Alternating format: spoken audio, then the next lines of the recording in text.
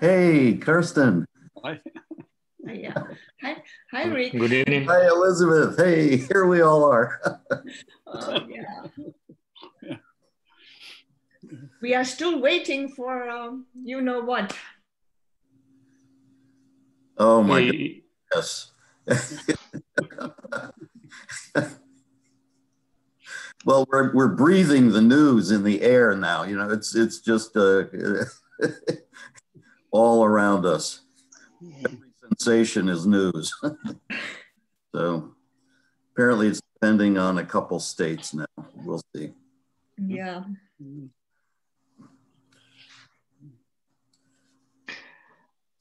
Okay, I think we can start. So it is the second lecture of Elisabeth. I'm happy to give you a microphone, please, Elisabeth. Okay, thank you. And thanks again for coming. I know it's very late for some of you, so yeah, so thanks. So I'll continue yesterday with where we stopped yesterday. So we were looking at, so K was a convex body in Rn. And we were looking at the affine surface area of K, which a priori is defined as the integral over the boundary of K of the Gauss curvature kappa raised to the power 1 over n plus 1. And we integrate with respect to the usual surface area measure on the boundary of K. And then, as kappa was the Gauss curvature, we saw that there is a problem a priori, because this definition only makes sense if the Gauss curvature exists, which happens only if K has enough smoothness properties. But I yesterday already showed or indicated some of the nice properties that the affine surface area has. And so one really wants to have this concept available for all convex bodies. So there were attempts made, or successful attempts made, to extend this concept to all convex bodies and not just the ones that have enough smoothness. And I only want to mention some. So extensions to all convex bodies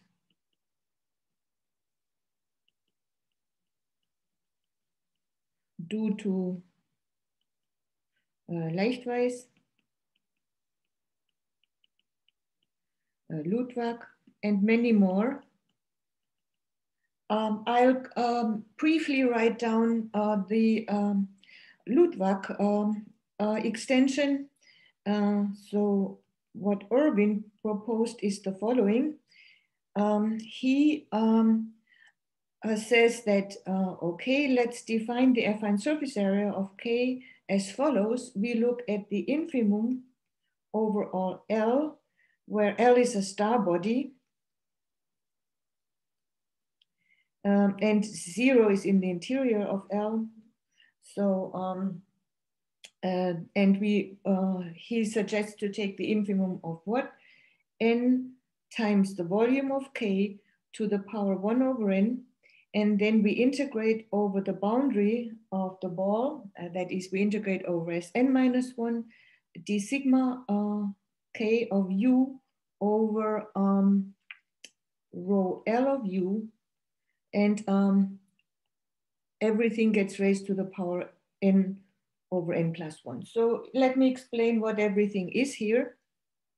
So sigma K, so this sigma K is a measure on the sphere.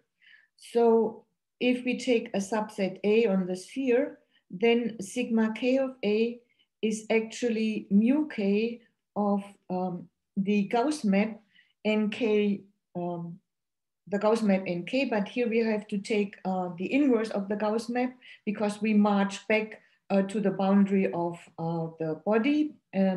So we'll take the inverse of A under the Gauss, the inverse of the Gauss map and apply the usual surface area measure to it. So that's what this measure sigma K is. And what else? So rho L that we had already defined. This is the radial function. So we had defined that yesterday. And now what is a star body? So L is a star body if it has continuous positive radial function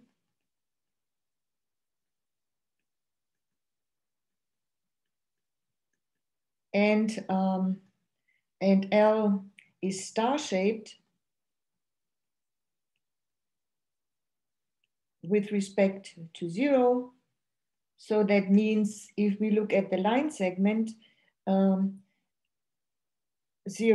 for x in K, in L, then, sorry. So if we look at the line segment 0x, so for x in L, we look at the line segment 0x, so that's the line segment that joins 0 to x, this must be in L. So it looks like so. Well, here maybe not quite. We have 0 in there for a point x. In L, this line segment must be in L. That's a star body. So if we look at this definition or at this suggestion, which is of course a good suggestion of extending affine surface area to all convex bodies, that's it looks a bit complicated. And likewise, extension equally looks a bit complicated. So I want to propose a third approach, and that is given in the next theorem, which is due to Carsten and myself. And it says, okay, let K be a convex body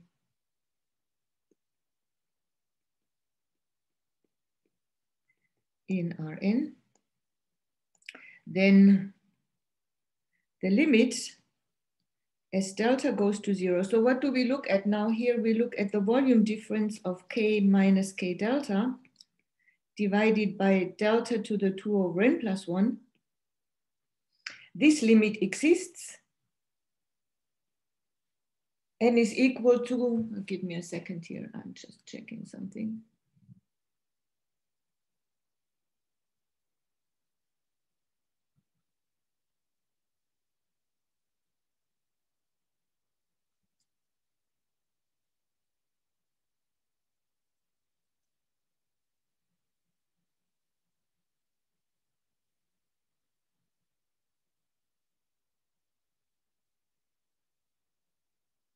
Okay, I was just seeing if I had already told that yesterday. I wasn't sure anymore. So, okay, so we look at this volume difference between the body K and the floating body, and we'll divide by this delta to the 2 over n plus 1, and we look at the limit as delta goes to 0. Then this limit exists and is equal to a constant Cn, which we know exactly, times the integral over the boundary of K of now, I'm writing here kappa to the 1 over n plus 1 d mu K. And of course, if we have a general convex body K, then kappa cannot be the Gauss curvature. So what we have put here, kappa is the generalized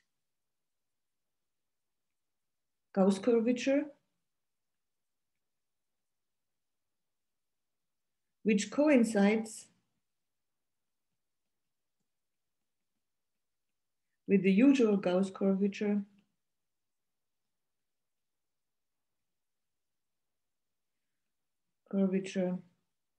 if this one exists. And Cn is the constant that we had seen already before. It is 1/2 n plus 1 over the n minus 1 dimensional volume of the n minus 1 dimensional Euclidean unit ball raised to the power 2 over n plus 1. Okay, let's comment a little bit on this. I'll say something about this generalized Gauss curvature in a moment, but let's see that. So what can we say from, what can we conclude from this? So we can conclude from this that we can use as a definition for affine surface area,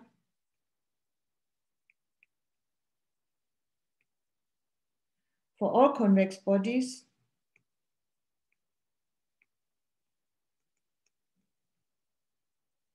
the left-hand side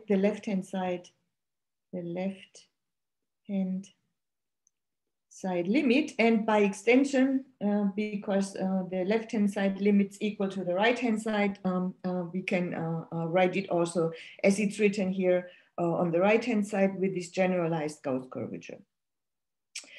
So that would give another definition of affine surface area, but there are the ones around given to us by Leichtweiss and Ludwig, and all definitions or all extensions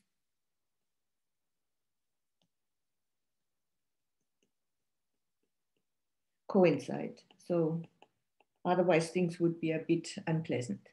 Now, if we look at the way how we can express affine surface area, namely as this limit of this volume difference, from here, we'll see right away several things. So what do we see from this definition here? So for one, we understand, we see that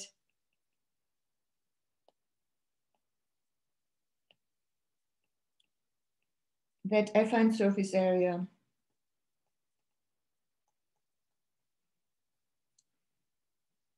is an affine invariant. Sorry, Elisabeth, but for me, it is still not a definition, because is it always that for any convex body, this limit exists? Yes, this is the theorem. The theorem says for all convex bodies, K, this limit here exists, and it's equal to the right-hand side expression where now the function that we've put here, well, is in general not the Gauss curvature, but what we call the generalized Gauss curvature. So what I'll do is I'll give an idea of the proof that the limit exists, and how we get to the right-hand side, which can be seen as a generalized Gauss curvature. Okay. That answers your question? Yeah, yes, thanks. Okay, so I'll give a sketch of the proof of the theorem that will make things maybe even clearer. Mm-hmm. But before, I wanted to tell that from this definition, some things are already explained concerning notation and name. So let me do that first and then start with proving the theorem. And then I'll be talking about what's the generalized Gauss curvature, and then I'll give an idea of the proof of the theorem. So that's the plan. Okay, so now what I'm saying is, once we have this theorem, this explains that the name affine surface area makes sense, namely that firstly what I want to show is that the name or the word affine in the name makes sense. Namely, as I already said, the affine surface area is an affine invariant, and we see that if we have this theorem and take this as a definition of affine surface area, which we'll see a little bit later, because it involves this volume difference, and that is actually affine invariant. So, if we accept that as a definition for starters, then we would have that the affine. So let T be an affine map with determinant different from 0. Then, okay, let's accept for the moment we have the theorem. Then affine surface area of T of K is according to limit delta goes to 0 of, then we have the volume of Tk minus Tk and affine, the floating body of Tk divided by delta to the 2 over n plus 1. So we'll have to think about what is actually this thing here. But that is not hard because let's take Tk and let's look at what is Tk delta. That is the floating body of Tk. So we have to look at hyperplanes H that cut off delta from Tk. So we have that delta is equal to Tk into, I think we said H minus here, H minus and the volume. And that's of course the same as Tk intersected with T to the minus 1 H minus. And that is of course equal to the determinant of T absolute value, volume of K intersected. So T minus, T inverse applied to H minus is a new hyperplane, let's call it H twiddle minus. So we'll get K into H twiddle minus volume. So we see that if the hyperplane H, if there is a hyperplane H that cuts off delta from Tk, that corresponds to a hyperplane H twiddle that cuts off delta over determinant T from K and vice versa. So we see that actually Tk delta is K delta over determinant T, and of course we have to apply T to this. So we can replace up here, limit delta goes to 0, we can replace Tk delta by Tk with floating body of K with index delta over determinant T. So let me bring out the determinant T right away again, and we'll get K minus K delta over determinant T volume. And then we divide by delta. But okay, as our parameter, delta parameter for K now is this one, we want to make it appear also in the denominator in the right way. So we should put delta divided by determinant T and this raised to the power 2 over n plus 1. But then we have to correct it and multiply here by determinant T to the 2 over n plus 1. And we'll get exactly the right homogeneity for the determinant T, namely we'll get determinant T, and then we'll have n minus 1 over n plus 1, and then affine surface area of K. So this shows that, this shows the affine invariance property, which was not at all obvious, like when we had this expression here, which in the original definition just involved the usual Gauss curvature. So that was not at all obvious that we actually have the affine invariance. But now it's obvious with this representation as a volume difference.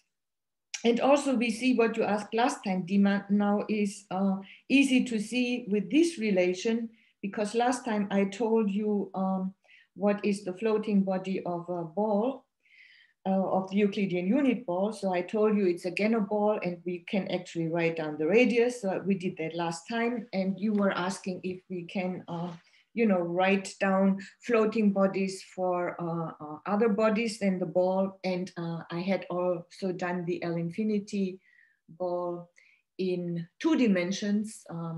And now you see with this relation here, that gives us the floating body for ellipsoids, because ellipsoids are affine images of the Euclidean ball. Okay. Yeah, it gives affine surface area. Well, the affine surface area, because it's an affine invariant, there's just the determinant coming in. You know that this is just how does it give the shape of the body? I'm not sure if I understand your question. The thing is, okay, so maybe I write it. So we know, so epsilon, right, which is an ellipsoid. This can be written as, and then an affine image of the Euclidean ball, right? So if I look at this, right, then from what we have just seen, that is T, this,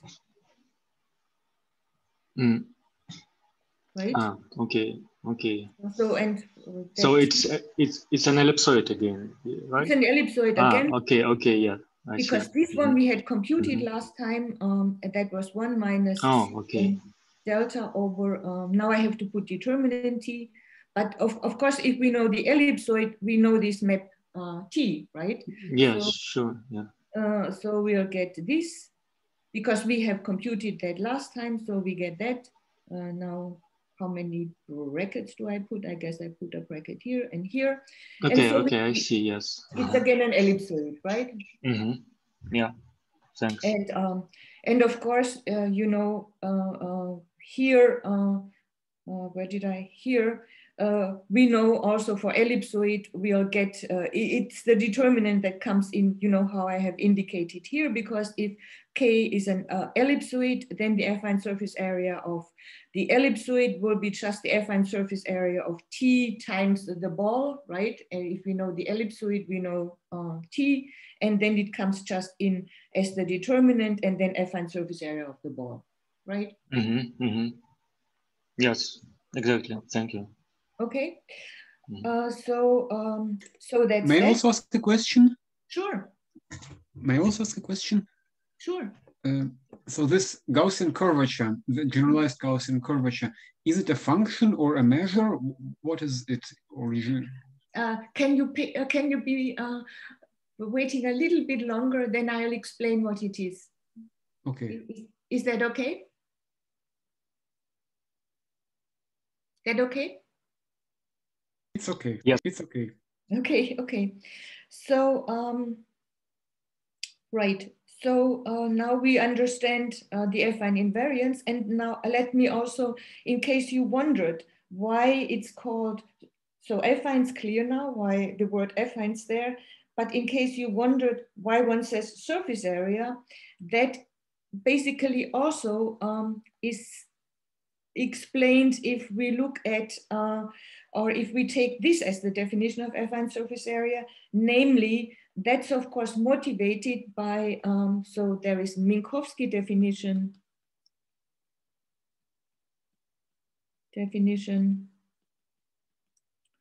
of usual surface area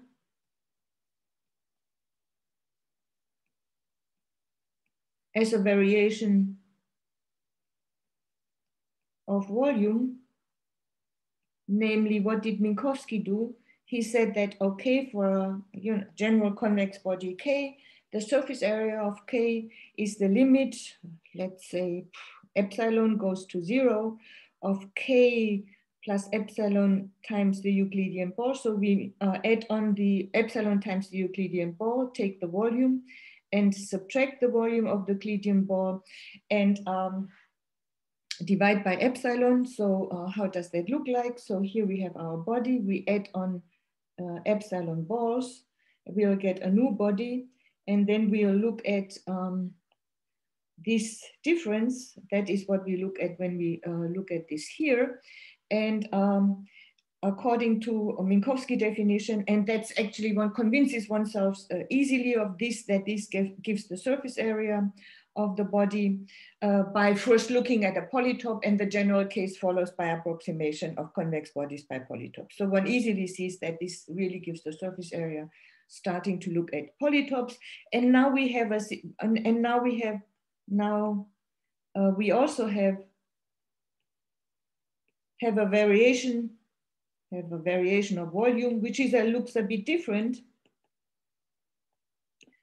But as it's also a variation of volume, which not gives the usual surface area, but something else, why it's called affine surface area, because it's in addition affine invariant. So this new variation of volume that we have now is this one. So that's just to explain, in case you wondered, why it's called affine surface area. So that explains this. And now let me go to let me explain what's this generalized Gauss curvature.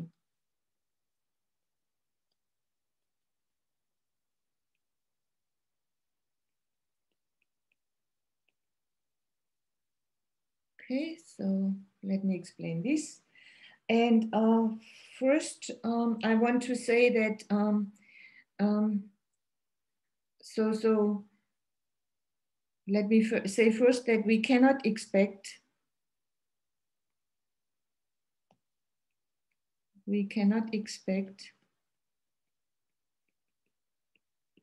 that Gauss curvature exists for, I'll do an easy case first for every point on the boundary of a convex body K. So what's the easy example that I'm doing first? It's an example in the plane. So we look at the function y equals x squared. And then what I take is I'll take points 1 over n. So on this, so I'll take on this function points 1 over n, 1 over n squared. So I take that point and then I have 1 over n plus 1, this point, and I keep going. And we'll take the convex hull. And this describes as part, this describes as part of the boundary of a convex body. Then it's easy to see that, of course, first derivatives exist. So the point that we are talking about here is the point 0, where, so f, no, I said y, so y prime of 0, of course, exists and is equal to 0, but y, okay, let me write it and then I'll comment, but y double prime of 0 does not exist, because in every neighborhood of 0, you'll find points where the first derivative does not exist, namely these points that are the vertices of the body. So in every neighborhood, you'll find points where the first derivative does not exist, so you cannot perform the second derivative. Now, and the second derivative, of course, is related to the Gauss curvature, because Gauss curvature, if the boundary of the convex body is described by a function, then the Gauss curvature is just the second derivative at the point in question divided by 1 plus first derivative to the squared of the point in question to the 3 over 2. So, so that shows that at that point, at the point 0 of the boundary of this convex body constructed as the convex hull of taking those points, the Gauss curvature does not exist. But then one can even construct something worse. And I'm just, so basically one can repeat this procedure that we did here around 0. One can repeat such a procedure to get a convex body K, so that at no point on the boundary of this body, the second derivative exists. So no Gauss curvature in the generalized sense exists. Good. So we need, I'm sorry, I don't understand the point of this example. You say that the second derivative not exist, and hence the Gaussian derivative doesn't exist in the parabola example. But there are even, if you just take any point without the first derivative, so I don't know, the absolute value function, then even the first derivative doesn't exist. So why is this example not enough? Right. Because in the Gaussian curvature, there is first derivative. That's right. If I wanted to take just 1 point, if I just wanted to take 1 point, that's right. But what one wants to do is the effect that we have produced here, one wants to produce now to get a convex body where on every point of, so where you get, so one can construct, one can repeat such a procedure, so one can construct where such a phenomenon happens for countably many dense for a countably many dense set on the boundary. Mm-hmm. So one can construct a convex body. Okay. Mm-hmm. You understand what I'm trying to say? Convex body K. Not exactly, but okay, this probably answers the question. Yes. For every point which has, so convex body K, which has countable dense set on the boundary. So which has a countable dense set on the boundary where the first derivative or such that the first derivative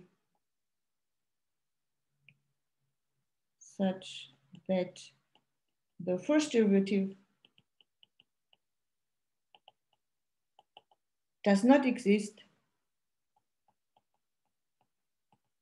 at any of those points. So like in this example here, where you find a neighborhood. Sorry, the first or the second? The first. So but that means that, okay, so consequently at no point on the boundary the second derivative exists. Okay. Uh-huh. The now boundary, yeah. Only the second derivative exists.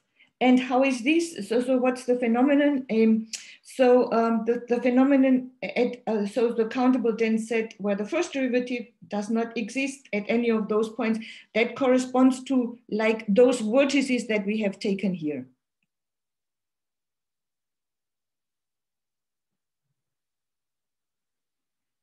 Right? Okay, so it's essentially an example of a convex function for which the first derivative doesn't exist at a dense set, something like that. Correct, something like so, yeah. Okay. Mm-hmm. And so like if we were to take an arbitrary point on the body and we zoomed in, right, what we observe here around 0. So yeah, well, I hope it has been made halfway clear. So now let's see what we have to take instead. So instead, so we really, it's really not enough if we want to consider like affine surface area defined by some concept of Gauss curvature. It's really not enough to take the usual Gauss curvature. We have to take something else.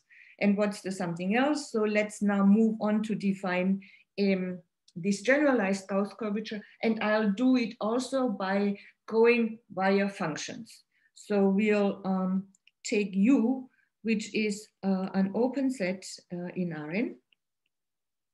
And we'll take F that goes from U to R and is convex.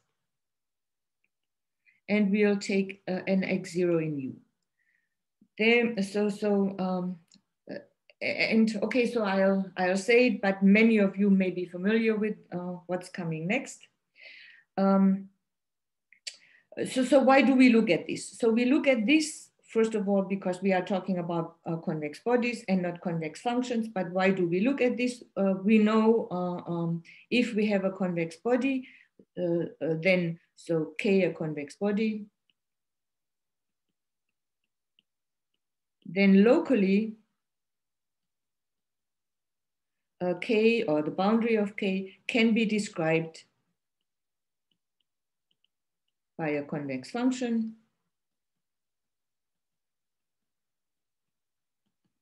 And that is what we are using now here when we do the setup of defining this Gauss curvature using convex functions, because we know locally the boundary of a convex body can be defined by a convex function. So let's talk about convex functions for the moment.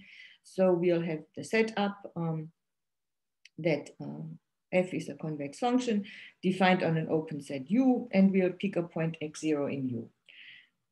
Then I'll denote it like so. df of x0 is called subdifferential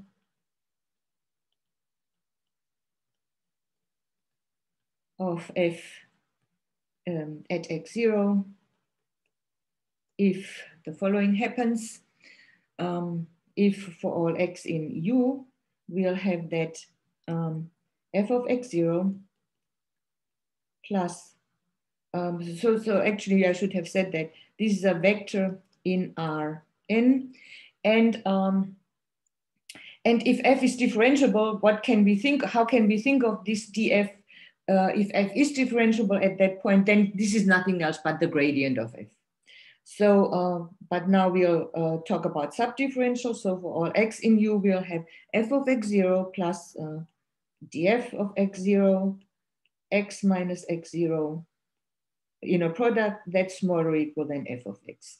So in other words, this equation here, like if I put equality here, if I had equality here, then this equation here would would describe nothing else but the support hyperplane to the graph of f at that point here, x0, f of x0. So that's what this, if we had equality, that's what this equation here describes.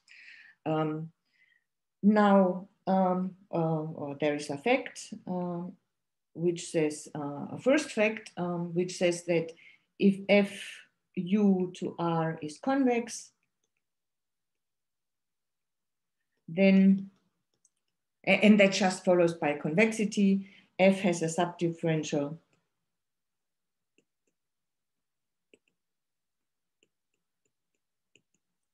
at every x in U. Actually, f is almost everywhere differentiable on U. So that's the first thing that we need. Then the next thing that we need is the following. So f is said to be twice differentiable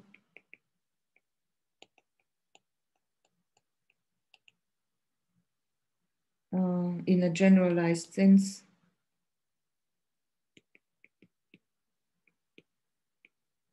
at x0 in U if there is a linear map.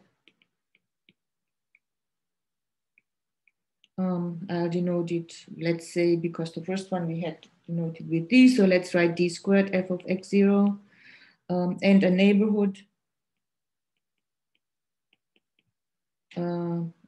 u of x0. You mean linear or quadratic map? Linear. But it's d squared. So it's not the notation I use. If you don't like the notation, I use the second derivative. It's just a notation. It's nothing. It's a notation. Like, you know, I denote it by df, the subdifferential, I denote it like so. If you don't like it, but maybe you will not like it. Okay, I like it. Okay. It's a notation, right? For the 2 stands for second so to speak, derivative. And a neighborhood such that what happens? So such that the Euclidean norm dfx such that, okay, for all x in U of x0, df of x minus df of x0 minus this linear map applied to the vector x minus x0 is smaller or equal than theta of x norm minus x0 norm, x minus x0 norm, where theta is a monotone function. I forgot to say something. Monotone function such that the limit as of theta of t as t goes to 0 is 0. So this is the definition, or that's what we say or call twice differentiable in a generalized sense at this point x0. And one can see the example that I mentioned before, where we looked at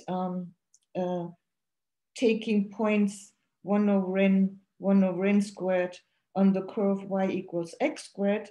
It's not differentiable.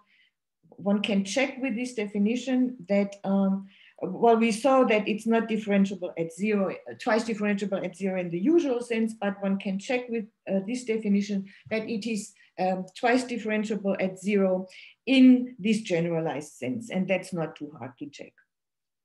And now let's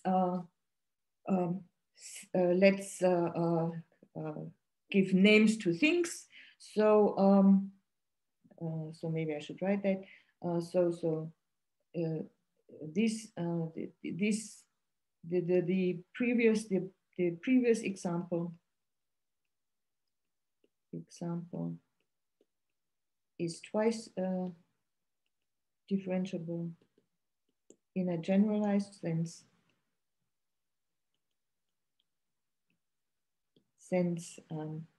at 0, and okay, and actually or maybe I should write f here then, is actually equal to 2. So which one checks easily? Good. Now this linear map here, so d squared f x0, or maybe maybe more standard is this notation, is called the generalized Hessian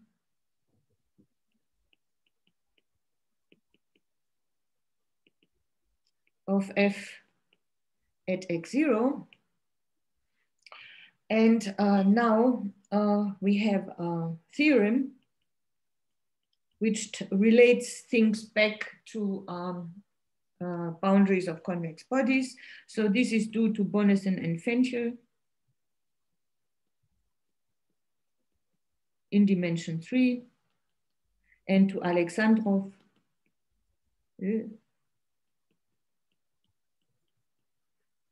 I hope I did write Alexandrov correctly for n bigger or equal than 4. And it says the boundary of a convex body is twice differentiable in the generalized sense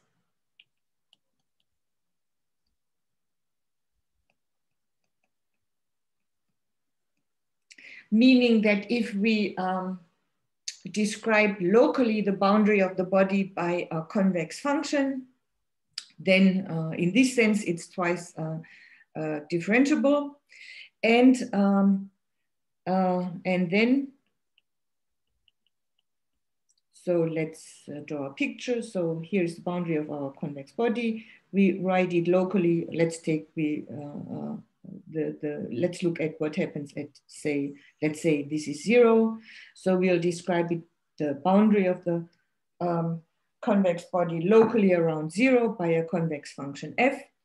And what this result of Bonnesen, Fenchel, and Alexandrov says, so the boundary is twice differentiable in the generalized sense. And then we'll put the generalized Gauss curvature.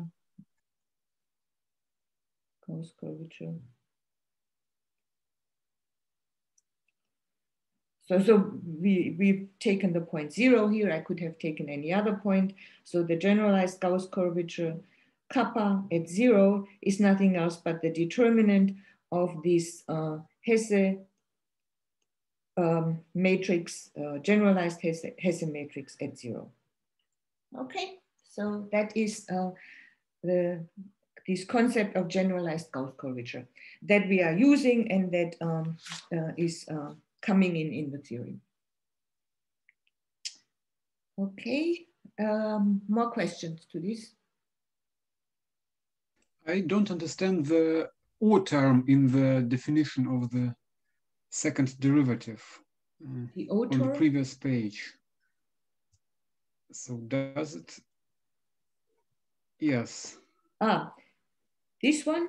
So yes, this rest term is somehow strange because if you take just the usual function, which is differentiable, then df is just the first derivative, right? Yes.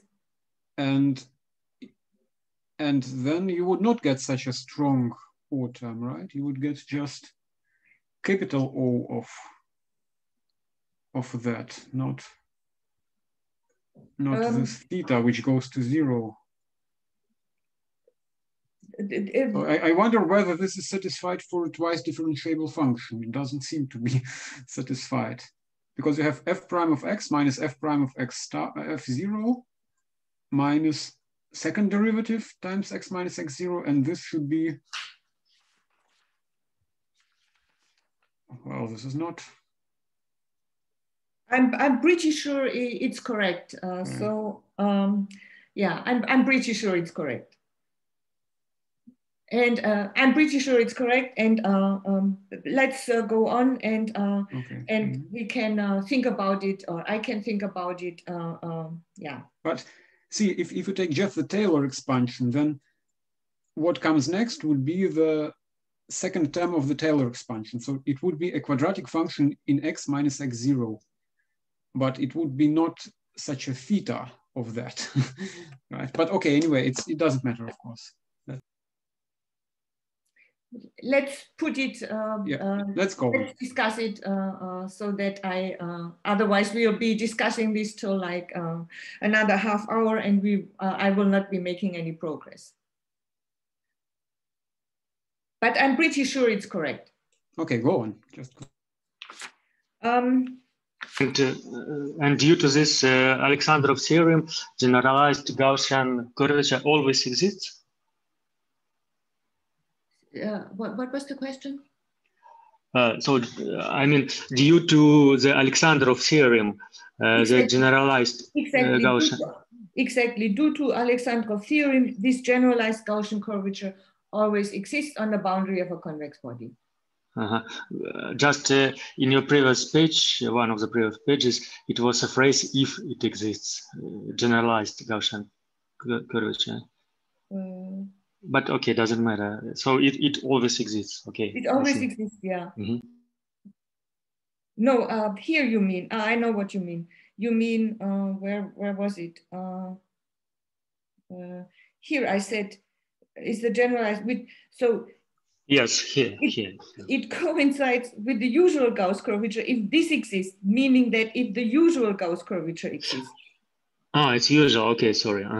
Okay. Yes, so yeah. So here I meant, okay, the generalized Gauss will always, but it coincides with the usual Gauss curvature. Okay, yeah. The usual Gauss curvature. I confused it, okay, thank you.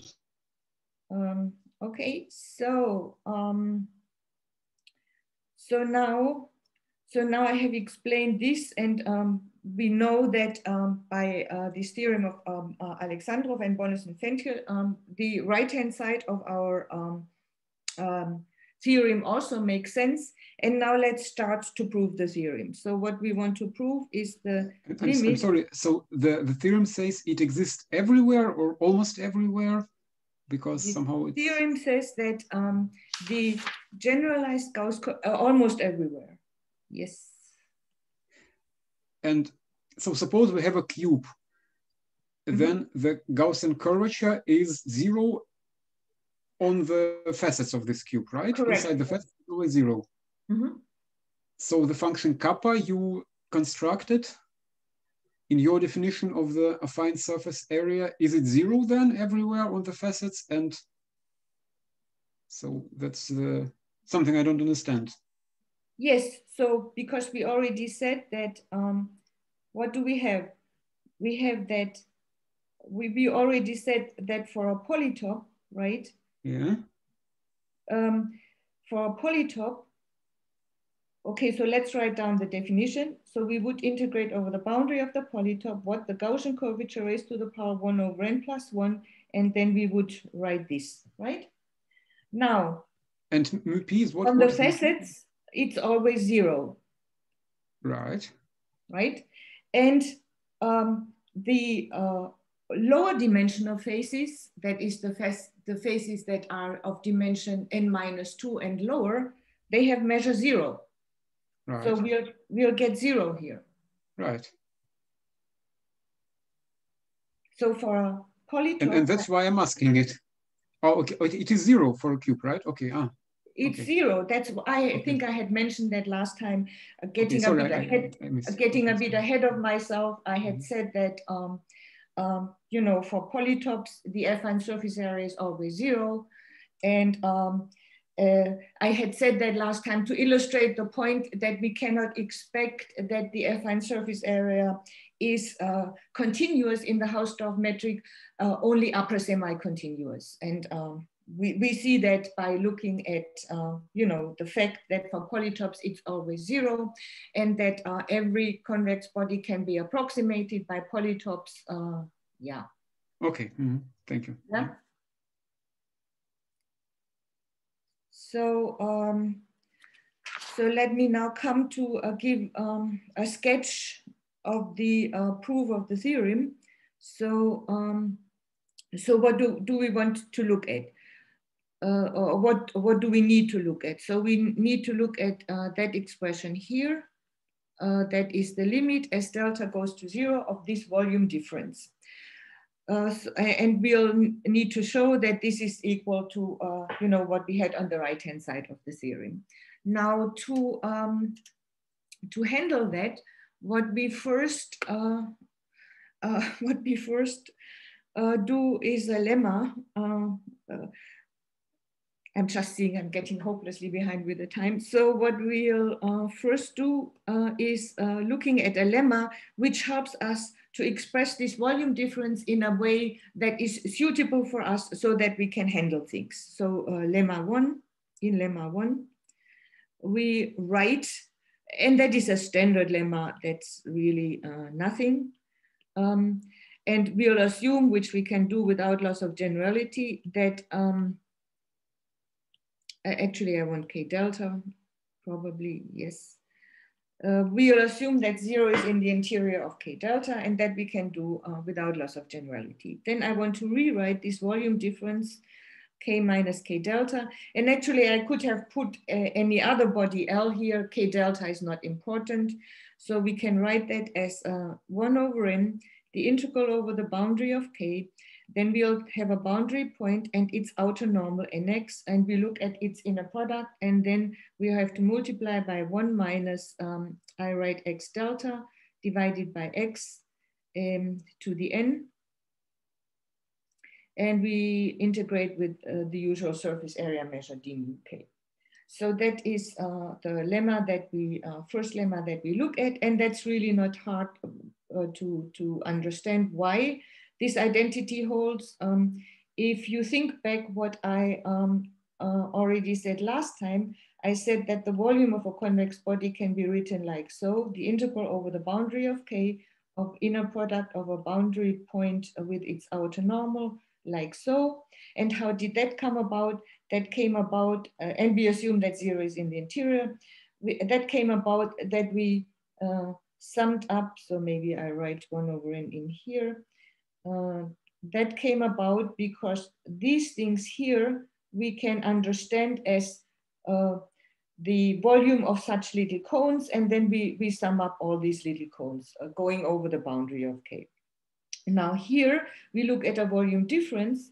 So so we have K here and we have K delta here, and then we assumed also that 0 is in the interior of K. So what we now do is we look at differences of these little cones. So we'll take, here's d mu K. So we take the big cone, which corresponds to looking at the volume of K, and we subtract the little cone, which corresponds to the volume of K delta. And then we'll, you know, sum up all those differences going over the boundary of K, and that gives us the difference volume. I can elaborate more, or are people happy? Do they think that makes sense like so? Yeah, the idea is clear, but okay. maybe you can skip the details. Okay, good. So then let's move on. So that is the first lemma. So that means that eventually we want to look at k minus k delta divided by delta to the 2 over n plus 1, which now we see we can write as the integral over the boundary of k, and then maybe I'll need some space here, which we can write as the integral over the boundary of k, and I'll pull in the delta to the 2 over n plus 1, I'll pull under the integral, and with our first lemma, that would become, oh, sorry, I should have said, here is a x delta. At least this I should have said what this is, even if I don't give you an idea. But we guessed what it is. You guys guess what it is? I thought it is the intersection of the segment 0x with the boundary of the k delta. Super, no? You are right. So this is this, right? So yeah. So we managed with our first lemma to write this. But now what we want is to look at the limit as delta goes to 0. So we'll have the limit here on both sides. So we'll have a first way how we have rewritten the volume difference, namely like so. And now what we would like to do, we would like to interchange integration and limit.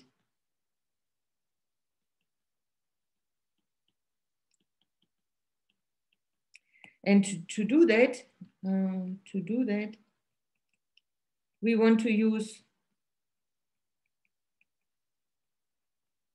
the dominated convergence theorem. So what we have to do, what we want to show is that the functions under the integral here, so those functions are uniformly in delta and pointwise in x, bounded by a function that is integrable over the boundary of k. So, so we need to find a dominating function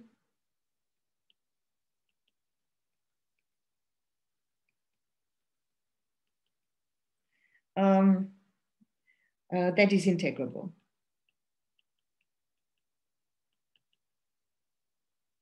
On the boundary of k. And to get such a function, we get this function through a quantitative version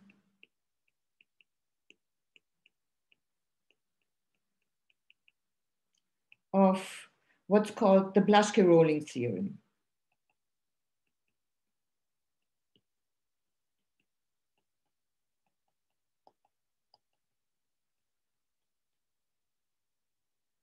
Okay, so what is the Blaschke-Rolling theorem?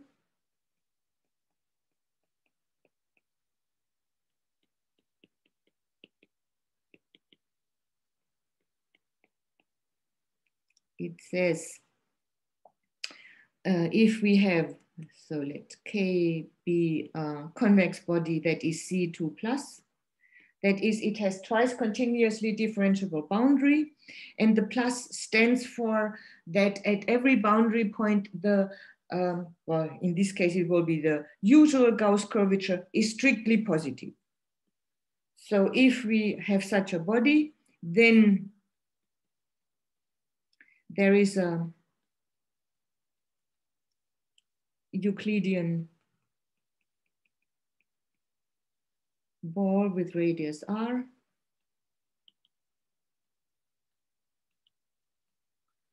That rolls freely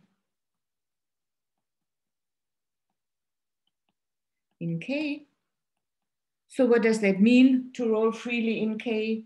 It means that for all x in the boundary of K, we have that.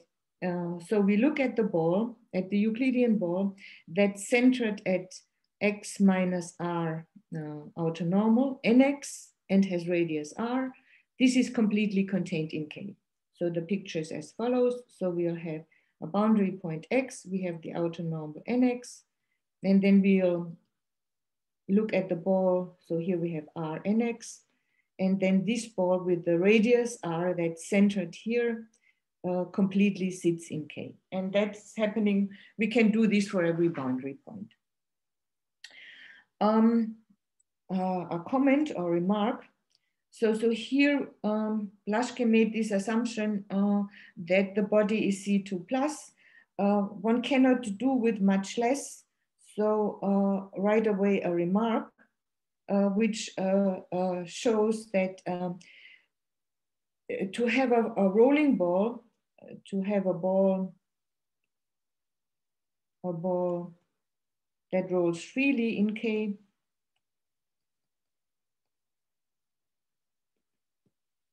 it is not enough that the boundary of K is C1. So that is not enough.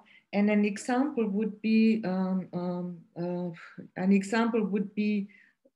look at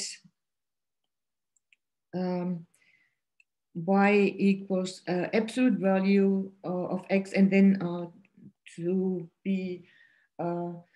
to make it C1, let's take the power 4/3. So then the boundary is C1.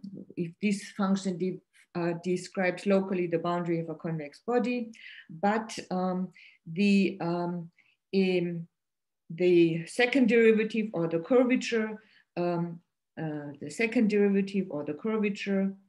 at 0 goes to infinity.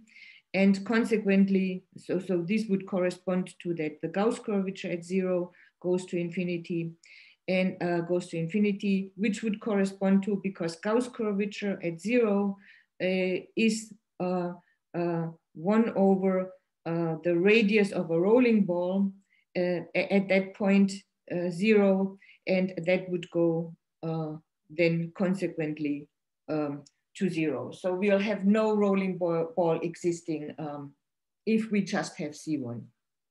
That is, you cannot put a ball here that has strictly positive radius that sits completely in there. So C1 is not enough, but this requirement C2 plus is of course too strong, for our purposes, not good enough, because not only do we not want C2 plus, we not even want C1, we want a general convex body. And so why are we even bringing up this rolling theorem? We are bringing up this rolling theorem because it's actually a good concept, because if we have such a rolling ball, and think what we are doing when we are looking at volume differences of K with a floating body, in comes the floating body. So in comes where we cut sets of volume delta from hyperplanes. So if we have such a rolling ball here, which is provided to us by Blaschke's theorem, if the body is smooth enough, then we can kind of control what's happening for the floating body by looking at what's happening for this rolling ball. So the rolling ball is actually a good concept to get a handle on this volume difference. So we want to have such a thing also available to us in the general situation, that is when K is not necessarily C2 plus. And so what we did in order to get a handle on that is that we introduce what we call the rolling function.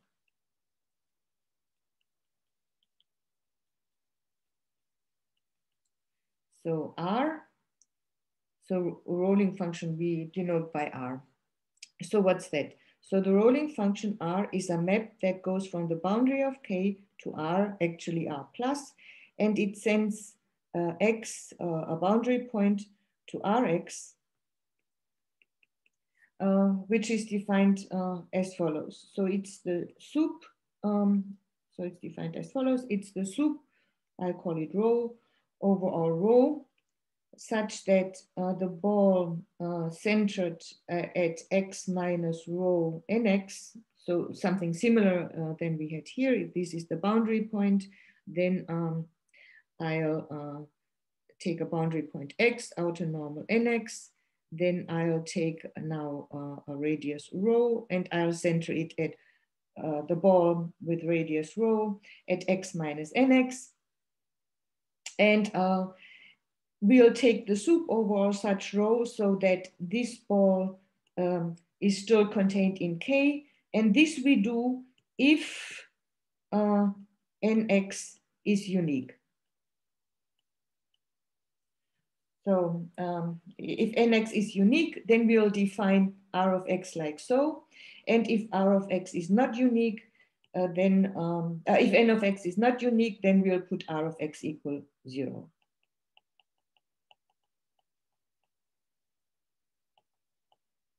Right. So that's the definition of rolling ball. And I'll make a few comments about that. So note first, so comments. So firstly, so in this definition, we took the sup, and the sup is of course attained. So the sup is attained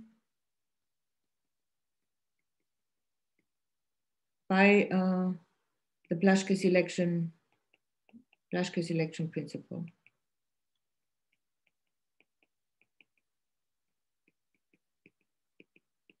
Blaschke selection principle, because we look at all those balls. So x given, we look at all those balls x minus r, no, I said rho, nx, rho. So we look at all such balls over all rho that are contained in K. So we'll have uniformly in rho sets that are contained uniformly in rho contained in a bounded set K. So by the Blaschke selection principle, we know there exists a subsequence x rho j, say nx rho j, that converges to a convex set L that will then also be contained in K. And of course, so that converges in the Hausdorff metric, which means that the rho j's are actually converging to some say are converging, and we call the limit Rx. And consequently, this L is again a ball, and with this radius Rx. So that follows by the Blaschke selection principle that the sup is attained. Also, we see that I'm just trying to, yeah. Oops.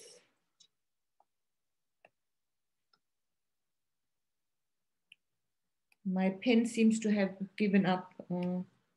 It's not writing. Oh, it's writing in red, so I'm sorry. The black one doesn't seem to want to work anymore. So let's continue. Now the red one doesn't seem to want to work anymore. Let's try the blue one. We also see, sorry.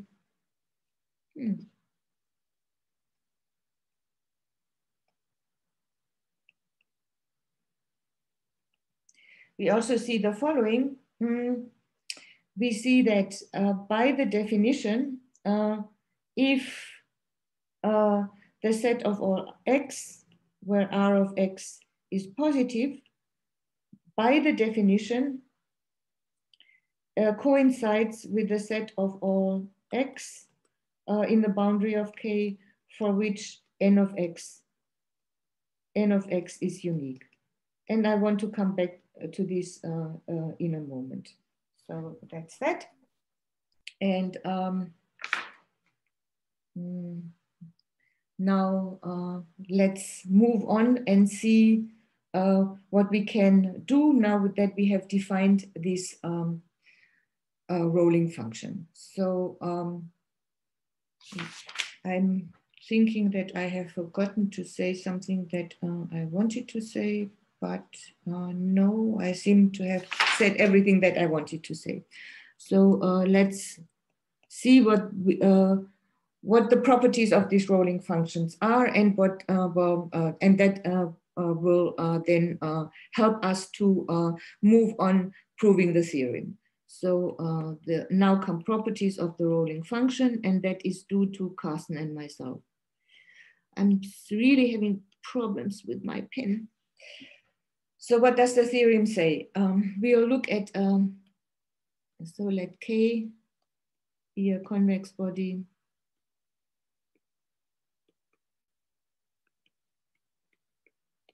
in Rn. And we assume, but that's just for scaling purposes, so that the next assumption that I make is not important. It's just, as I said, for scaling purposes, so such that the Euclidean ball is contained in K. I could say 5 times the Euclidean.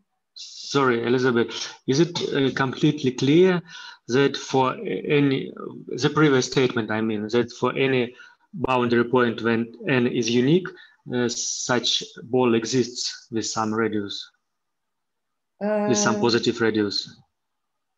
So let me think for a second. According to the definition, right, we'll look at. Yeah, we must show that if nx is unique, then there exists such a ball with a positive radius. Right. Is it clear? Is it obvious? It is basically obvious. The other direction is, of course, immediate. Like, yeah, the other is immediate, of course. If you have such a ball, right? If you have such a ball existing, then the outer normal coincides with the outer normal to the ball. So that is obvious. The other one is not immediately obvious, but let me also, the other one's not immediately obvious. I wanted to, I will come back to that because I wanted to show as a corollary of the theorem that I'm writing now. I wanted to show as a corollary some property about exactly such things. You just said that it's by definition, so I was confused a little bit. No. One direction is obvious, and the other one we'll need it, or we'll see it when I'll do a corollary of the next theorem. Okay, so what's the next theorem? So let's see. So we have a convex body in Rn, and the Euclidean ball, not important if it's 1 times, that is the Euclidean ball, or 1/2 the Euclidean ball, or 5 times the Euclidean ball. What we have is then that for all 0 less or equal t less or equal 1, and I can go up to t, with t I can go up to 1 because I put 1 times the Euclidean unit ball. If I would have put 1/2, then I would go up to 1/2. So this is just, as I said, scaling factor, which is corresponding to that situation here. So then for all t, we'll have what? We'll have the set of all x in the boundary of K, for which R of x is bigger or equal than t. This is a closed set, which of course then implies that R is measurable. And that is important, that the R is the rolling function. Maybe I should make this clear. Gee, really not working well anymore. The rolling function. So R is measurable.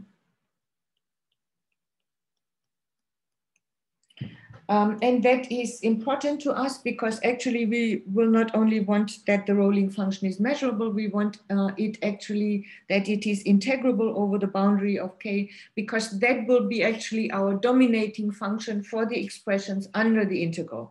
The integral of that we had, how we had rewritten so far the volume difference. So, so that's that. That's the first point. Then the second point is mu k, the volume of all x in the boundary of k, for which we'll have that r of x is bigger or equal than t. The volume of that set is bigger or equal than 1 minus t to the n minus 1 times the volume of the boundary of k. Okay, that's the second thing. And the third thing is that the function, wow,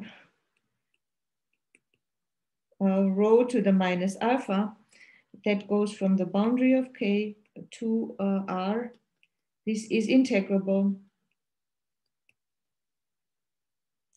for all a0 less or equal alpha less than 1. And actually, this is kind of important here. We can only expect strictly smaller than 1.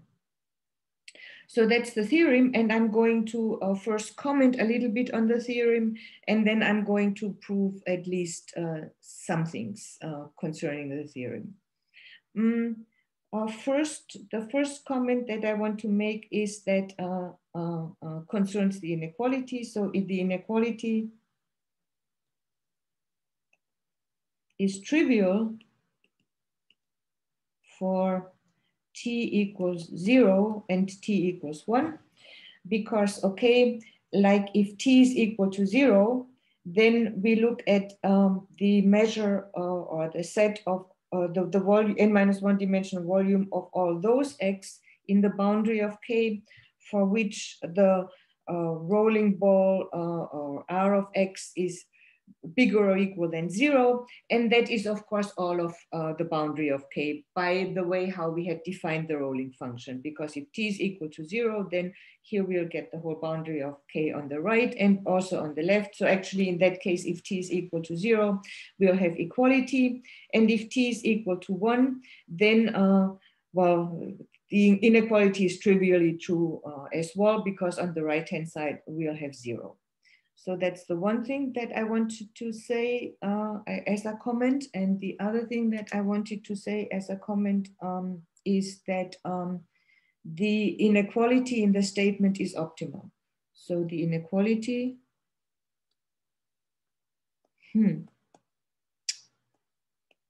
wow, inequality is optimal. So how can we see this? Let's look at the cube.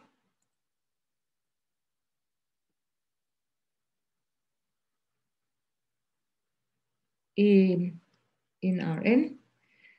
Let's take it with side length 2, as I usually take. That is, we look at the unit ball of the L infinity norm. Then we'll see, okay, if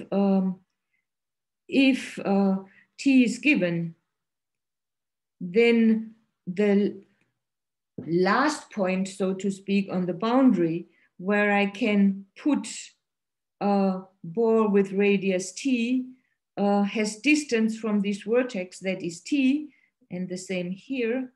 So the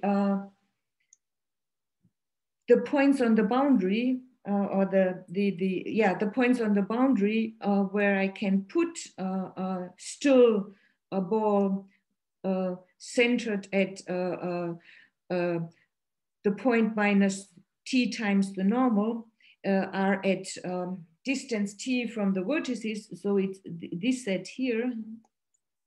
So it's this set here on the boundary.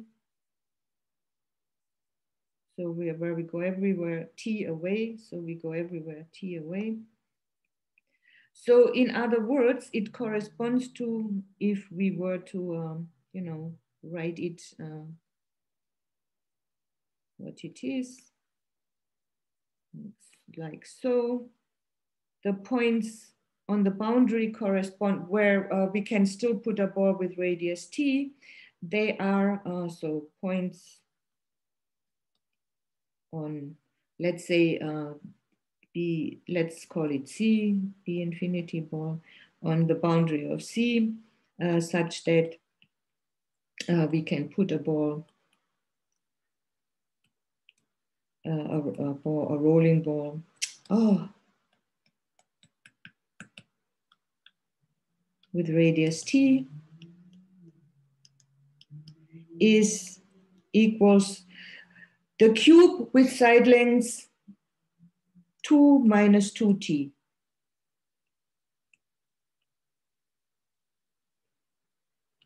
And okay, so then what's the n minus 1 dimensional volume of this? So 2 minus 2T dc, the n minus 1 dimensional volume. That is it is 2 to the n minus 1, 1 minus T to the n minus 1, and then we'll have to take the number of, so that's that would be the volume of one facet, and then we'll have to take times the number of facets, if I manage to write this, which I'm not seem to be able to. So we have to multiply with 2n. Let's try the blue. So this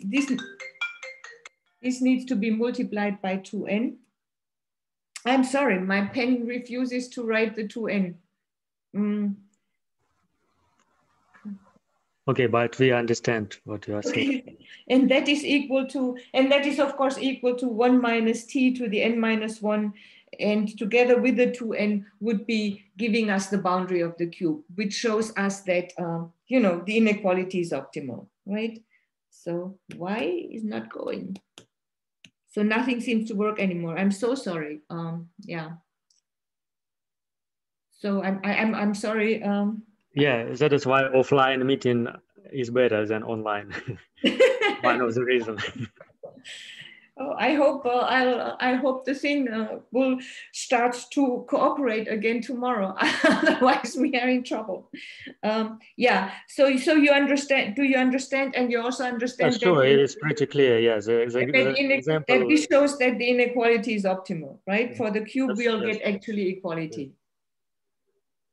Yes, we can see this.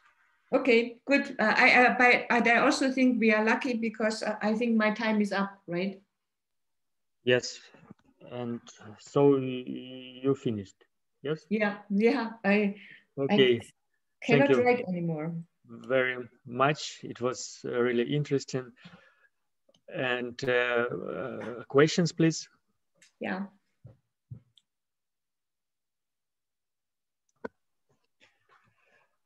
Okay, I have one question. Okay, you have your limit relation, which gives us a fine surface area, right? Your theorem. And non-affine counterexample is Minkowski relation, right? Minkowski formula, yes, for the non-affine surface area. Yes, for non-affine, yeah. And, but this Minkowski relation is actually a corollary, a specific case of Steiner formula, right? Exactly, yeah. Yes, so my question is...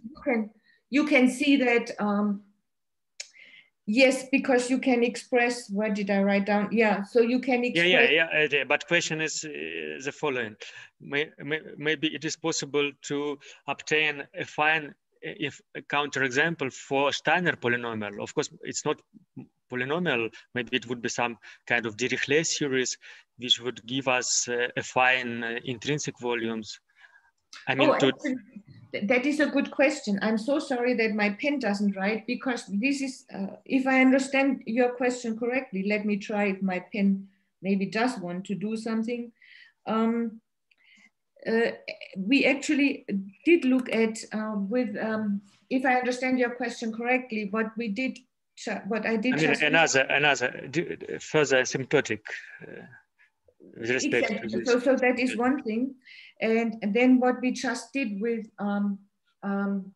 Katarina Tatarko is we looked at the affine surface area of a body plus, so we did something similar that you observe in the Minkowski definition of usual surface area. So we looked at the affine surface area. Actually, we looked at a more general thing, which will make sense once I have introduced it. So we looked at the affine surface area.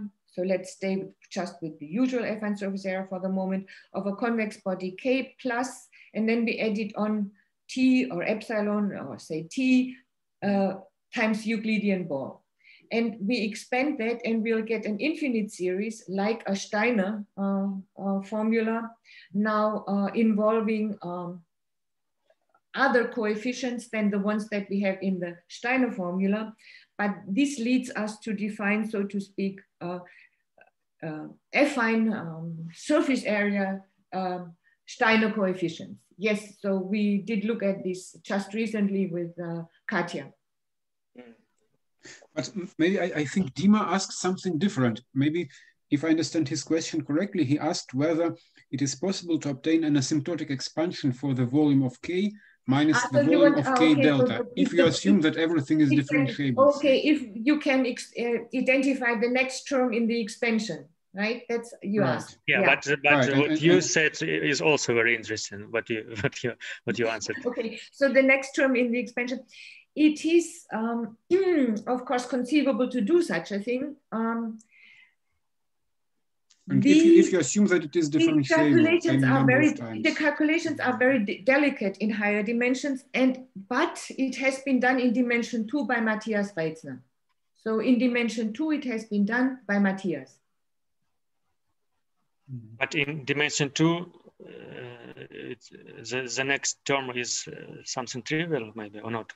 No, the next term, the terms are always of the power delta to the 4. Well, the first one is delta to the 2 over n plus 1. The next will be delta to the 4 over n plus 1, and so on. Okay, so he published it somewhere, yes? It is published. Yes, yeah. Okay. So in dimension 2, yes. In dimension higher, dimension 3 and higher, as far as I know, no. But it's of course interesting, but it's very delicate to do that. Yeah. And it involves, if I remember correctly, the expressions by Matthias involved something like terms that are called affine curvature.